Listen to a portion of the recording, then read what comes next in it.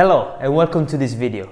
Today we're going to see what are the steps involved in translating a video. We're going to see what are the steps that allow a translator to translate a video from a language A to a language B, and what is the software of the trade. Let me introduce myself. I'm Antonino, I'm an Italian video translator, and I help companies reach their Italian-speaking customers by translating English videos. I will list the different actions a translator needs to take in order to translate a video in no fixed order, as different translators and professionals may have different methodologies. Maybe I will make another video in the future in which I will explain the process that I've developed that allowed me to professionally translate hundreds of videos and work side by side with translation agencies and industry professionals. So now let's get down to the list. Translation, adaptation, sometimes these two are performed together. Synchronization, transcription, proofreading, which is checking the formatting, the punctuation, the spelling and the synchronization. Revision, which in this case is basically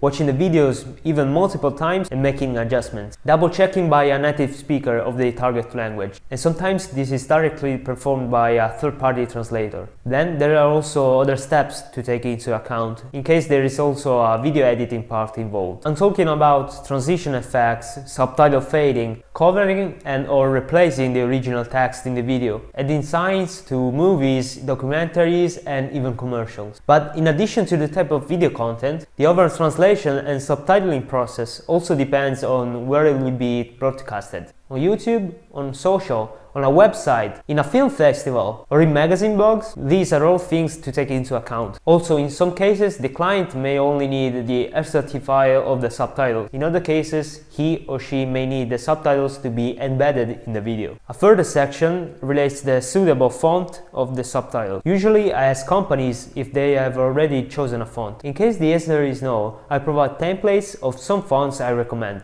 We can proceed to choose together the suitable font. So we have now come to the end of the section regarding the faces. Let's now move on to the tools of the trade. If you have ever wondered what are the tools and software translators use to translate videos, movies, documentaries, or audiovisual content in general, you have probably thought of online dictionaries and Word documents, or something like that. If you will follow me for a few more minutes, I will explain what tools are usually used for this kind of activity. A translator needs dictionaries, whether online or in paper form, thesaurus, again, either online or in paper form, machine translation websites or software, CAT tools, which are computer-assisted translation tools, translation memories, automated grammar and proofreading tools. Another very important tool is good old-fashioned research that translators often have to rely on to get answers about technical terms, slang, idioms and so on. Whereas as regards synchronization, subtitling and video editing, subtitle editing programs for embedding subtitles into videos, additionally video editing programs and audio editing programs. So now let's do a wrap up. As you have seen, video translation involves a lot of tools and steps